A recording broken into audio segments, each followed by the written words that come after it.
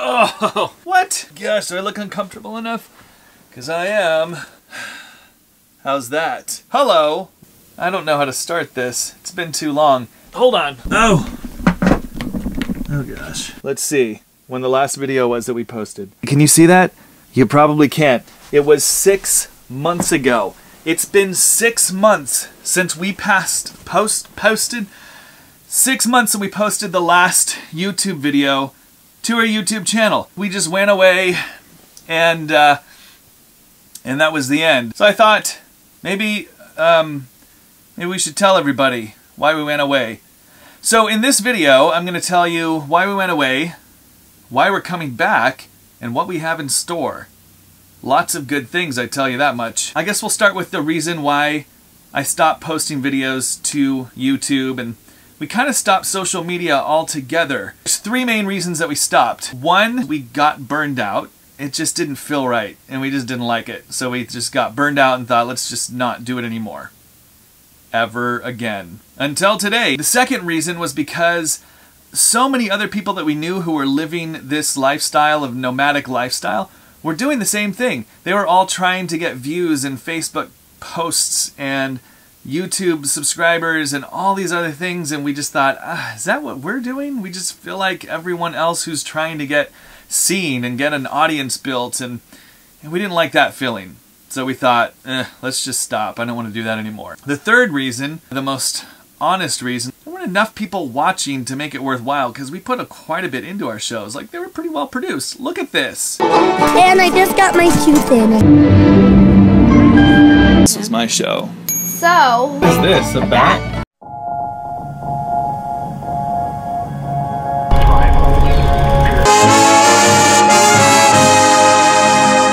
Our shows were pretty stinking good, but YouTube, I think, is in this place where people don't really care about, like, whether your content is edited well. I think we're moving to a place where YouTube will, but it's still in this place where it's like, we don't care.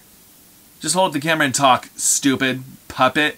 Puppets are creepy. Anyway, so it just got to this place where it was a lot of work, and we had to weigh the pros and cons of, like, continuing, and was it worth it, and where were we going with this, what was the point, and all these questions, and we just thought, no, never mind. I guess there's 4, actually, now that I think about it. The 4th reason was because, I don't know if you remember this, but back in November of 2016, we did a Kickstarter campaign where we asked you guys and friends and family to support a film that we were producing called the Suburban Pilgrims film. It's always been a dream of mine to make my own film.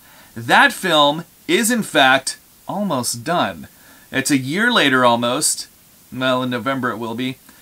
And we've shot pretty much everything we need. I'm in the editing process of that film now. And so what happened is, because I do video editing for a living, that's how we support ourselves on the road, most of my computer time goes to clients who are paying me to edit videos. And the window of time that I have to edit other projects, like Suburban Pilgrims film and the Suburban Pilgrims show that we were putting out, goes into that window.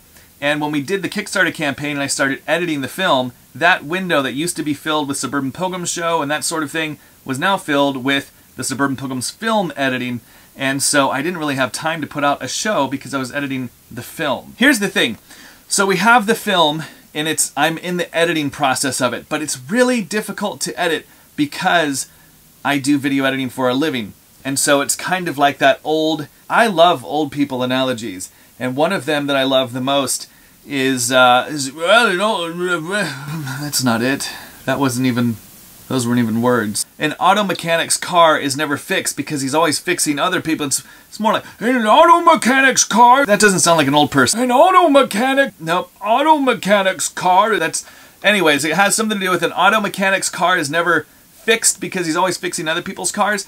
It's kind of that way with me with editing. I'm always editing other clients' work. When it comes to my own work, it tends to get pushed off, especially when things get busy like they are right now. But that's not good because I want to get this film edited. I want to get it done and out there. And so the best way for me to do that, I thought, was to do what I do with work. I have a deadline of when that video has to be done. And with Suburban Pilgrims film, there isn't really a deadline. So I need to keep myself accountable for editing every week. And I thought one great way I could do that is to start the YouTube channel up again and the Facebook page, and every week, probably on Mondays, come out with a new video that is an update for the film. Not just an update of where I'm at with it, but actually show you a piece of the edited film that I'd worked on the week previous. But it's a piece of the film that I've edited from the past week to make progress on the film. And what I want to do is have you folks, whoever cares, watch, I don't know, just like be a part of it. Tell me what you think of these pieces. So that'll be like a weekly kind of show on YouTube that's going to be an update for the film. The rest of the week, what I'm planning to do, because I don't have time to put out like nice edited videos anymore, I'm planning to just do vlog style videos on our Facebook page. My Facebook page personally, and also a Suburban Pilgrims Facebook page, which I believe is just facebook.com/suburbanpilgrims. So I'll be posting sometimes daily, sometimes a couple a week, just vlog style videos for the Facebook Live kind of thing. Because we are still in our trailer, we're living in it, and I can't tell you what we think of it. It's been 2 years since we lived in our trailer, and I don't want to tell you what we're planning to do, what we think about living in a trailer for 2 years, because that's going to be part of the film. Really cool stuff. I'm very excited to bring it back, but I know it's a lot of work and a lot of commitment. So I've actually thought about doing this for months now. Actually, since we stopped, I've debated whether I should start again or not, and it's taken me 6 months to get to the place of being like, I think I'm going to do it. Because I don't want to do it and then stop. If I'm going to do it, I'm going to do it for realsies. So that's what we're doing.